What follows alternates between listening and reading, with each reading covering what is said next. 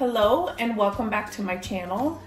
Today I'm working on this little table here. It's a really interesting table. I've never seen one like this. You saw me in a previous video cleaning this piece, but it's got a shelf on this side, and then on the other side, you're not gonna be able to see it, there is a magazine, like a magazine holder. I've never seen a table like this before, so I grabbed it and I'm gonna give it a little makeover. So I love picking up pieces like this for numerous reasons, but one of them is because I get to try new paint colors on a smaller piece like this. So I shared that Dixie Belle came out with a new line of colors in their silk all-in-one paint, which is the primer, the paint, and the top coat all in one. I love this stuff. I will leave a link to it in the description. But they haven't come out with new colors in a long time. So I grabbed a few colors. I have shared a couple of them already here, so check previous videos, but I'm going to do this table in Smoky Mountains. So first, I thought I would just kind of go through the process of this makeover and what I did, and I will link to, I have a blog post about this process that'll kind of go in depth more about it, so I'm not going to share all of that here today. But the first thing I did, you saw that in a previous video, like I said, I cleaned this really well. It had been sitting maybe in a garage or whatever. It needed a really good cleaning. Anytime you're going to flip furniture, always clean it. Even if you think it came from like the cleanest space and they cleaned all the time, always clean it, just because you don't want the dust and stuff to get in your paint. Secondly, I went to mud it, some of the veneer. I thought it was just around the edges here, so I needed to patch the veneer. So as I was going to mud it, I realized that the veneer was a lot worse than I thought it was. So I had to remove all of the veneer off the top and on the bottom underside here. Everything else was fine. And I do have a whole post about how I do that. There are a couple different ways I do it, but I use the wet rag towel for this one, so I share that all in the blog post that I will link in this description. So I had to do all that. Once I got all of that off, which it is a really easy process, especially if your veneer is really all the way, almost all coming off anyway. But after I did that, then I gave everything a really good scuff sanding. Then I took a damp cloth and I cleaned off all of that, you know, like the sanding dust, and now it's ready for paint. So one question I get a lot is, first of all, I'm just gonna let you know, I'm going to set this down on my drop cloth here. I'm going to use all of this first, and then I will throw it out. There's a lot of paint here. So this is an old tablecloth. People ask me every time they see it where I got it. It's just an old tablecloth that I now use as a drop cloth. Okay, I don't remember what I was saying there, but let me just, oh, I know what I was going to talk about, the scuff sanding. So if you're going to paint a piece of furniture, I will get questions that will say, do I have to sand it first? My paint can says, you know, I don't have to even sand it. I am going to tell you, no matter what your paint can says, I would definitely scuff sand. Now, and you can see here, a scuff sand is up here, you can see this is like down to raw wood. So this is not a scuff sand. This is like sanding all the way down to raw wood. That's because I took all the veneer off. So then there were little pieces of like the veneer I just had to sand off, and so I got the raw top. Here, this is just a scuff sand. So even if your paint can says, no need for sanding, I always sand, you know, just a scuff sand. It's just going to help the entire process, the paint to stick, you know, the primer to stick if you are using not silk, and all of that's already in one can, which I'm just gonna, again, talk about this paint. So if I did not use this paint and I was using just, you know, like maybe from their regular line, like their chalk line, their chalk mineral paint, I would have to now, this would just be a primer coat. So I would have to get my brush out and I would have to do an entire primer coat. And then decide if the coverage, if I thought the primer was good or not. Maybe, because sometimes I have to prime twice, do 2 coats. So if I needed 2 coats, then I wait for the first coat to dry, and then I do a second coat. And then I need to wait for that to dry. And now, once that dries, that second coat, then I can go in and put my paint, my color, you know, on the piece. Does it need 2 coats of paint? If it does, I have to wait for that first coat to fully dry before I can do a second coat. So then, can you just see, it's just such a long, drawn out process. If you can get a product that's got, well, I'm just getting ahead of myself. So then after I get my paint on there, let's just say 2 coats, I have to wait for that to fully dry, and then I have to put a top coat on it. It is definitely a process. I've done it for years. That's what I've done for years. And then when I discovered this silk paint line where it's got it all in one, I haven't looked back unless there is a particular color, because there are some colors in there, just their chalk paint that I just absolutely love and just use in our home a lot. You know, unless there's like a certain color that just comes in their chalk paint, I'm going to always grab this silk paint because it's got it all in one. So this right here, it's been primed, it's been painted, and there is now a top coat on it. So if I need another coat, which I definitely will, it's just all 1 more coat instead of 6 more coats of, you know, depending on, you know, the top coat, the, you know, the primer, the paint. It's a game changer, especially if you're somebody that's flipping. Like if you're flipping to sell your pieces, this is gonna save you so much time in your projects. And I do teach, I have a furniture flipping academy that I teach how to sell pieces and how to, you know, grow a business that way. And this time, when you're flipping furniture to sell, time is money, just like any business, right? Time is money. And so the more time you can save, the more money you're gonna make. You can get maybe a couple projects done in the time it would take you with regular paint and regular top coat and all that, compared to, like, you know what I mean? You get a lot more done. That didn't make sense with the way I just said it, but it's just, this stuff is just a game changer. So I love it. And so when they came out with a new colors, I could not order fast enough. I ordered the day that they were available. And this, it's Smoky Mountains, right? I just want to make sure I have this right. Yes. It's kind of like a blue, gray, green color. It's really, really pretty.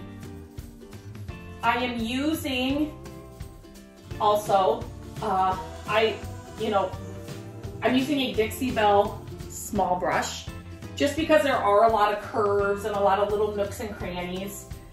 You could definitely spray this if you wanted to, and you can definitely roll it. So those are some more questions I get.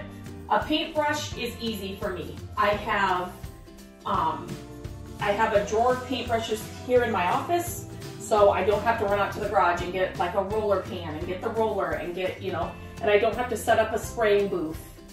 Especially for small projects like this, I'm fine to do this with a paintbrush. And for me, to be completely honest, grabbing a paintbrush and sitting down to do this, I will turn on a podcast, listen to music, or it's just one of those things where I can just zone out and not have to be on my computer or on my phone, or, you know what I mean? It's kind of like, they say it's paint therapy, and I get it, just because I can just kind of, just like I said, zone out. I can't get on my computer when I'm doing this. I can't check messages on my phone or anything. I'm just completely just immersed in the project. Okay, another thing I will tell you that is so important is to invest in good brushes. Now, when I first started flipping furniture for our home, that's how this all started, I bought the cheapest brushes I could find. We did, like, for everything. When we were painting walls, when we were painting furniture, and that was just the worst. That was the worst decision. So I always tell people when they ask me, invest in good brushes because they will last you forever. As long as you take care of them, clean them well, they will last you forever. You buy the cheapest brushes and you're just gonna keep buying them. They're just garbage. So I do have a couple of favorite brands. Dixie Belle's got some great brushes. That's what I'm using right now. I'll leave links to a couple of my favorites here in the description of this video. I love zebra paint brushes, and they're not that expensive. It's not like I'm telling you to buy $60 paint brushes or anything like that. Some of my favorite brushes are like $11, $12. But just invest in some good brushes because otherwise you're gonna throw out those cheap ones. You're gonna get so frustrated. Oh, I can tell you, we would be painting, like I'd be doing a small table like this, and I would get, you know, halfway done or something, and then I'll be looking it over, and then I'll notice that there's parts, you know, the paintbrush is falling apart inside the paint, and I may not have noticed it when I was painting, and now the paint's dry. So now I have to go back and sand it to get the paint, the paintbrush out of the paint on the piece. It's just a nightmare. So just invest in some really good paintbrushes. It's gonna make all the difference. And like I said, they're gonna last you forever. So you're not having to replenish them. It's like you buy them once, take good care of them, and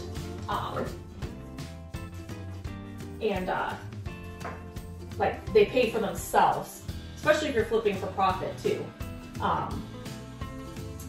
They'll definitely pay for themselves in your first couple of flips. And you should be painting like, I always say paint is my favorite DIY tool because it's inexpensive, but it gives you like the biggest bang for your buck. So yes, paint your rooms, paint your furniture, paint your, you know, whatever it is. Art. I'm sharing here also like videos of, you know, thrifted makeovers and decorating your home on a dime. So one thing I do, you know, you're painting things that you're finding just to make them over exactly how you want them. So painting is it's just the best for DIYing and, like I said, getting the look you want. Paint doesn't cost a ton of money and it doesn't take that much time, but it gives you like a huge wow factor. It's like a big difference for not a lot of money spent. So, okay, I'm just gonna continue to paint this. And then, like I said, check the description of this video. I just thought that I would come on here and kind of talk about some of, you know, do's and don'ts and some of, you know, how I make over furniture, some of my favorite products that have really been game changers for me. This paint, this silk paint, is something that I recommend to, I'm just gonna kind of move this over.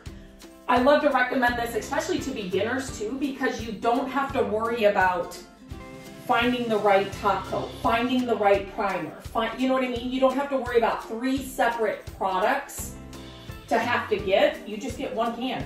Pick a color you like, and you've got everything you need in that one can. So until you start getting more comfortable with painting furniture or whatever, that, you know, it's just a good paint to start with.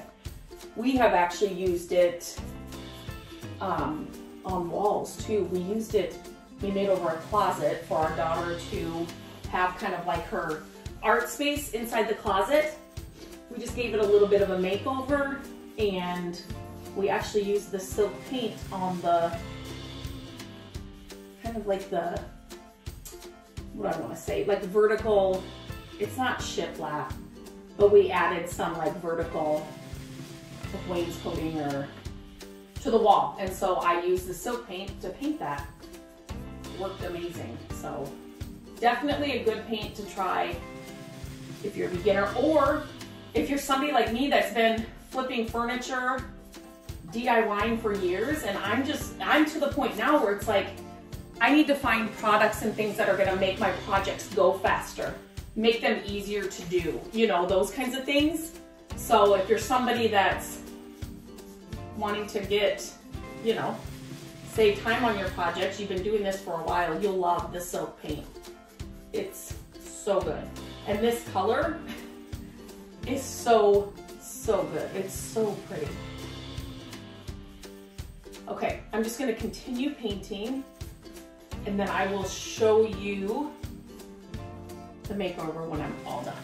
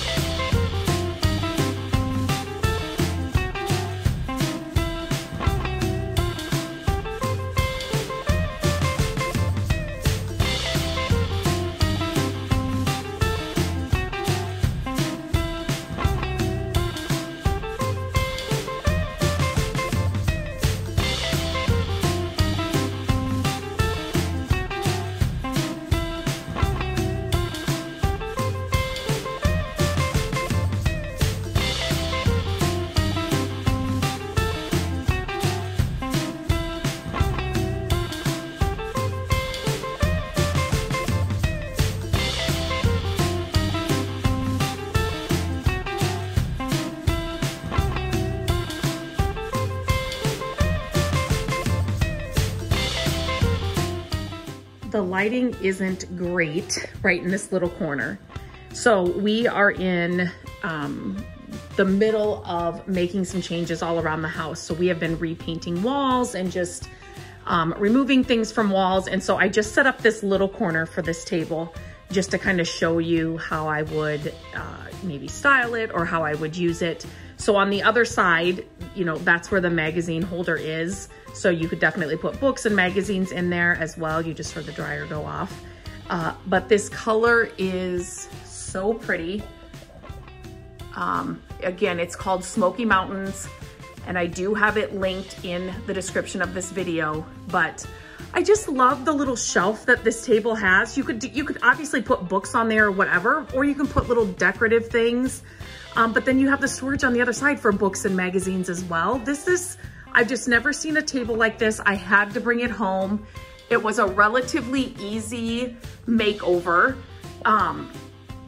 It's got a lot of fun details with the curves on the legs and I've just never seen a table like this. So this was a fun one to make over and to try this color out on. So definitely, if you like a smoky blue color, that is definitely what this is. It's just so pretty. And that paint, now it's got the top coat on it as well. So I didn't have to do anything else to it after I got the second coat on. Obviously I let it dry. You want to make sure that it's fully dried before you put anything on it. But yeah, I'm super happy with it. Love the color. Will be using this color again. Like I said, this is not it's just kind of a cloudy, overcast day and there's not a lot of light in this little corner, but I just had to share it with you here. Let me know if you have any questions about furniture makeovers in general, about the paint, about paintbrushes, anything like that. Let me know, leave them in the comments and I will be happy to answer them when you send them in. So if these projects, easy projects, painted furniture projects that I share here on my channel, if they're helpful, or if you know somebody else that could benefit from them, please share my video. I really appreciate when you share my video, and I am uploading new videos every week. So make sure you hit the subscribe button and you click the bell so you're notified when new videos are launched. So until next time, I hope you have a great day.